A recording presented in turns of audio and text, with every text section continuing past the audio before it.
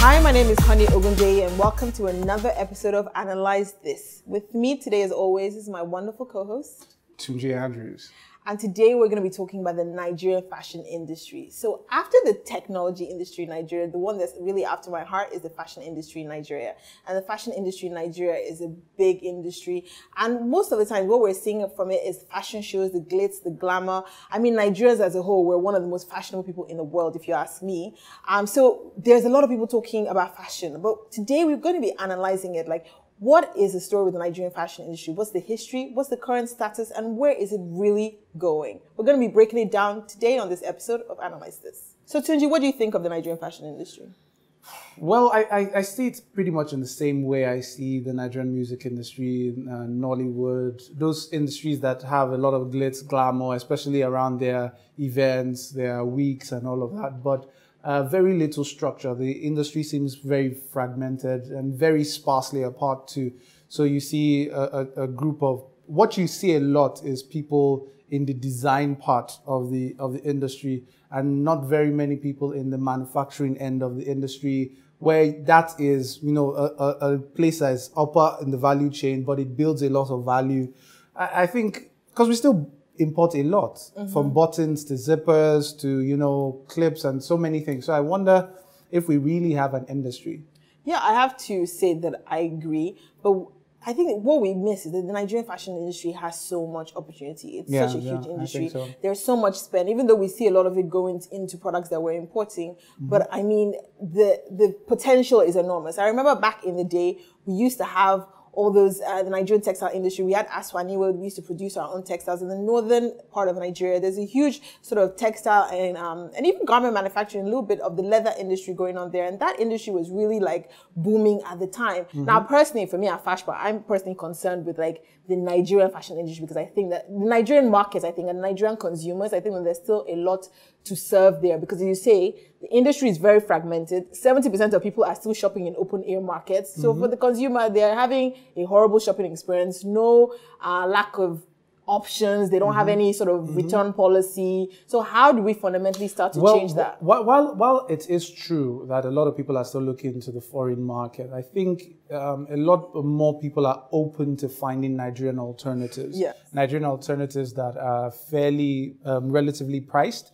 and Nigerian alternatives that have good quality. Exactly. So once you can find both of them, you see Nigerians significantly switch. I manufacture here, and I tell you, it's like pulling my hair out most of the time. Even when we're thinking of talking to investors about taking the fashion industry seriously, most investors just think that the fashion industry is something that, I'm sorry to say this, like their wife or their girlfriend does. Nobody looks at it as a serious business. Why don't people take fashion seriously? I did see a woman who was in the manufacturing end. She came to the capital market to raise money, and that's amazing. Yeah, I hosted that event, and it was beautiful. She spoke about the value chain. I was so overwhelmed. She had a lot of the capital market. Because I've seen a video of you crying before, but carry on. She had a lot of the capital market there. Please ignore her. She had a lot of the capital market, and she explained the details of the value chain and how that part of her segment could unlock a lot of value across. And a lot of the capital market investment houses were there. They liked what they heard, but they didn't understand it, so they couldn't really advise their investment houses properly. So did she get the investment that she needed? I don't think she did. But you see, here's another thing I also understand. Part of the fashion industry growing also is to have fashion analysts who can then join investment houses and advise investment houses rightly in how to invest into fashion. Because the investment houses want to invest in anything. It's just they need to totally understand the value chain of what they're investing in. So I think that's what I'm saying. The industry needs to grow leaps and bounds, but it's not yet there. I think that's one of the major challenges I face when talking to investors in Nigeria. That people like it, they like the idea, they see that there's potential, but they don't understand it, and they've never seen a business at scale, like someone building $1 billion fashion industry in Nigeria before. So literally what I'm asking you to do is take a risk on me, take a risk on fashion, take a risk on the industry, take a risk on Nigeria, take a risk on Nigeria, take a risk on the Nigerian consumer, and the guy is just like, let me just go and buy property. I'm telling you, just go and buy one house. Or let me just go and invest in oil and gas, gig. But I think that we have to keep, and that's what I do, at least in my business, that we have to keep pushing, we have to keep building, we have to keep showing the metrics, and also talking about the fashion side and trying to make people understand that there's so many different areas in the value chain that you can play in. Someone can be rich just from manufacturing zips if they support the whole and that was industry. What that lady said. She was like, they import the zippers she uses, because she has a manufacturing company that makes thousands and thousands of garments. And she was like, if she could scale higher, she could now have a manufacturing company come to Nigeria and set up because they were supplying her zippers. But she's not been able to scale, and that was why she came to the capital market. But the capital market did not give her money. Shame on you. And so we have with us on the show to lend voice to the talk on fashion. We have a fashion entrepreneur. She's the creative director of Ejiro Amos Tafiri. And basically, the name is the brand. Welcome. Hi, nice to be here with you guys. Great to have you. I mean, we've been talking about the value chain of fashion, and I'm trying to wrap my head around it. Why isn't the industry a bit more structured to at least give some value to the work that we do, participants in the industry? I suppose it's because we don't have enough professionals. There are a lot of people that dabbled into fashion, and that's like people who probably don't take us seriously. It was something they did out of not to be lazy or jobless. Oh, some rich guy has a wife. Oh, just open a fashion house. So it's usually thought of as the thing that the lazy wife's the lazy wife's hobby. Yeah, not even skill. Not even skill, not even business, nothing. It's just okay, hobby, something to keep, or that child that didn't do well in school, just that likes to dress up and play dress up, set up a fashion house. And that was the notion growing up. I think so that stayed with us growing up till now. And then even people that started to be in the fashion industry didn't take themselves seriously enough, or the people that we like to front or have sort of become celebrities. They don't really think in terms of Naira and Kobo, in terms of 5 years' time, will my company be like? As long as they're popular, they're cool, they can access the cool parties, they're fine. I think that's the major problem. But if we look deep within, the other people that work with manufacturing, who people don't usually associate with, they're doing a great job. Like the Abbas of this world, the people who are just producing shirts, we probably don't know who they are, but they are doing a great business out of it. We have foreigners coming to Nigeria sort of manufacturing factories. So I just think it's the face of fashion in Nigeria. That's what we have a problem with. Not that the industry is not there, not that people are not trying. We had a lot of government legislation that was against the Nigerian fashion designer or fashion industry until Obasanjo came into power and banned the importation of foreign things. Nigerians have a very foreign palate. That was the first thing we had to struggle with. So growing up, even your school shoes, if you wore bata, your friends would snide at you in school. You had to be wearing claps or moccasins and stuff like that. You wore bata?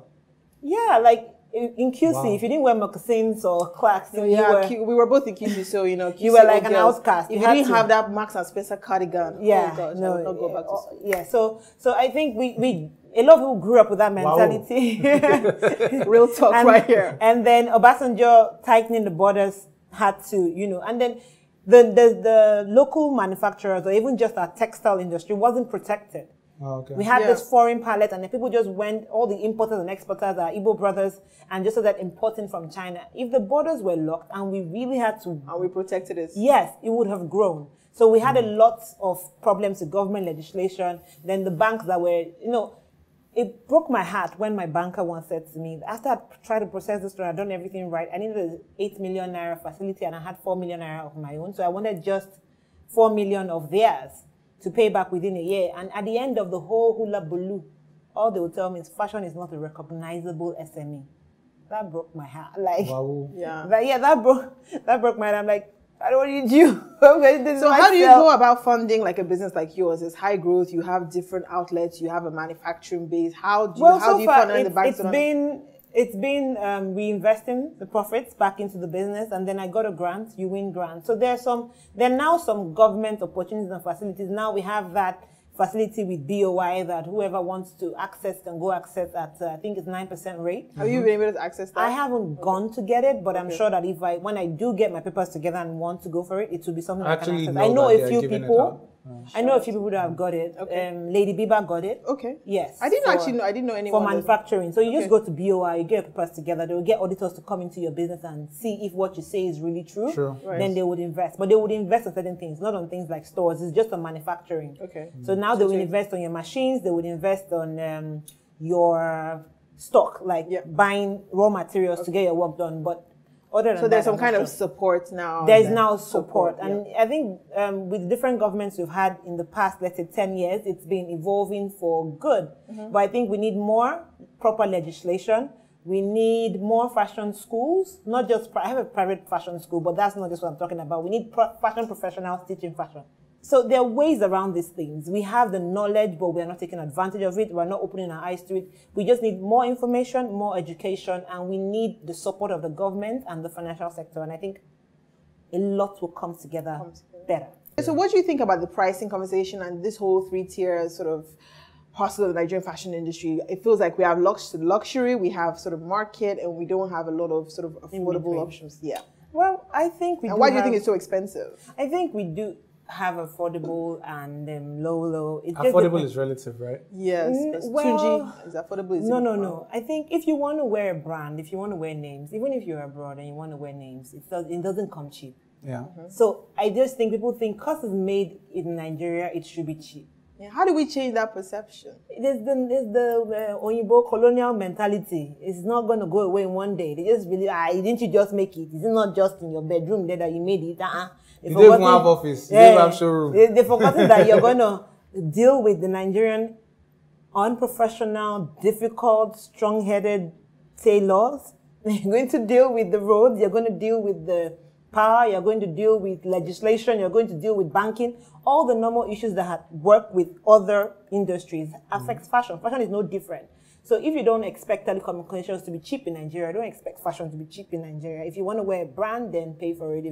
There's a lot of made in Aba, affordable, available, good quality out there in Yaba market, out there in Katangwa, out there in Aswani market. Cut your coat according to your size. Wow. Then there is local. There's your street tailor. Harsh on the Nigerian public. No. If you know what the Nigerian designers go through to come out with their collections, you compare them every day with the foreign ones. The foreign ones have government support. The foreign ones have an industry that has been there for sometimes 200 years, 100 years, years and years of good craftsmanship passed down from generation to generation. And they are dealing with Nigeria where we did not even like what was ours in the first place. If you say you wanted to be a designer, when I was going to fashion school, everyone called me tailor. My whole family almost, disowned me. My friends from high school did not talk to me for years until I became a celeb, so to speak. I was that person that they went to school with, they couldn't speak her name out in public. I went to do tailor. I went to do tailor in a polytechnic. Insult upon injury. I'm telling you. You didn't even go to polytechnic. You not even go to university or go to FIT. Huh? Yeah? He just went to one Yaba Tech somewhere and said she was going to school. So when I saw them, those Unilag girls, failures are not fun. So are you taking out your anger on no, you're not on the pricing of the clothes? They should it's spend because the money. It's because of you guys we have to pay expensive. I'm not. They're not taking out. I'm just saying, if they wanted a good, if they wanted, those young designers that come off Project Runway, Christian Siriano, can they afford to buy his clothes? No. I think that there's this whole thing in Nigeria that we think that anything that coming from made in Nigeria, we must all be able to afford it. I don't know where that idea comes from. Christian Siriano will buy his fabrics cheaper than I will buy my fabrics if I wanted to use the same quality as he was using. Because maybe he's in a corporation, he has links, he can get it cheaper, it's easier for him, he can get a loan, a facility to do all of that. I won't get any of that. And you want me to produce on that same level, I will sweat, blood and tears to get that, and I will still sell 5 times cheaper than him, and you say I'm expensive. How old is Christian Siriano? Which day did he graduate from fashion school? And Nigerian designer is expensive. We are not expensive. That is the truth. So Ejiro has definitely been telling it like it is. Like if you don't... She's harsh. Yes, she's quite Very harsh. You can't afford the thing, just go to Aba. But what about Aba? What's going on there? Like everyone keeps hyping about the mass production happening there. Have you been? What's up? No, I haven't been to Aba by myself yet. Yes. I want to go. We should still go. Okay. What would you I can get you guys invites. I just want to go and see what it's like. There's so much hype. There's this whole Aba Made in Aba campaign now going on. Talking about the production. Made in Aba has been there since when we were kids. I mean, we've been hearing about Made in Aba shoes, Made in Aba bags. I had some of them when I was a student Yaba Tech then. And, you know, made in Aba has been there since. What I do get from Aba though is fabrics, because the fabrics that come in from China or wherever go to Aba first, then most of the people I buy from go to buy from Aba and bring back to Lagos. Oh. So wait, the fabric comes from China to Lagos ports, obviously. Okay. Then Lagos, the people in Aba, the warehouse owners, it goes to Aba. From Lagos to Aba, then from Aba back to Lagos. Because we buy in smaller quantities, I would suppose. Oh yeah, the Aba guys is they buy the bulk. The base, the bulk. Yeah. They do the So you locally source from like Aba and all these places? Not directly from Aba. Okay. But from a few suppliers that go to Aba to bring stuff. back. Yeah, I mean, like we said at the beginning, we saw somebody from the fashion industry come into the capital market to try and raise funds. Like I said, I'm not sure she's gotten the funds, but I mean, it's the first step in a long line of movement forward for the industry. So where do you see it, let's say 10 years from now? 10 years from now, I see Nigeria being the power player, at least on the African continent, for fashion, garment manufacturing. We have the population, we have the manpower, we have the, I hope we have the capital market, we have the money here. Yeah. If the government will support, if we have the right legislation in place, and I'm sure a lot more people would have gotten proper education, and the people that are not serious would have fallen by the wayside, then those that are serious about the future of this industry would see it to the next stage. It's a very bright future. The first thing is interest. There's a lot of interest. Fashion designers and fashion entrepreneurs are now being respected. Yeah. So it's no more a taboo. It's not something you just hide under the carpet. It's not something we can talk about here. Yeah. We can talk about in business forums. So it will change drastically, I'm sure, in 10 years from now. 10 years. Yeah. Well, I have to say that, you know, what she's saying is correct, like, especially with the interest. We're really seeing a growing interest in the Nigerian fashion industry. So I think it's really high time that we start to capitalize on that. One part which we didn't even get to was discussing like the online aspect of fashion, especially in Nigeria. And I think that's also where we're going to see grow the next 10 years. I mean, 4 years ago when I pioneered fashion online here, it was so strange. But now I'm seeing so many new brands taking to online and being online only. And that's really also helping with distribution, which is one of our main problems in terms of how do you be a fashion brand, but how do you get it to go around the country? How do you get it to go around Africa? So I think online, especially mobile commerce, is another aspect we need to watch out in the fashion industry. Absolutely. This has definitely been a very interesting topic, huh? Yes, it has. It has. So thank you very much, guys. You can basically let us know what your fashion stories are. I mean, where your clothes come from. If you bought a patent shoe like me that is by a Nigerian brand but was made in Turkey, let us know. You can contact me at Tunji Andrews, Twitter, Facebook, Instagram, Snapchat, everywhere on the internet, Tunji Andrews. And also? And you can reach me at Honey Ogundeyi on Twitter, on Snapchat, on Instagram, on Facebook, on YouTube. I would love to hear your fashion stories, especially your made in Nigeria stories. And your? Ejiro Amos Tafiri on Instagram, Twitter, Facebook, across all channels. I'm not on Snapchat though. So, and then you can reach me and ask questions, and let's rub minds and as to how to get this fashion industry where we really want to go, to the land of our dreams. Fantastic. You can also follow at NdaniTV, and don't forget to use the hashtag Analyse This. Till next time, guys. Have a great week. Peace.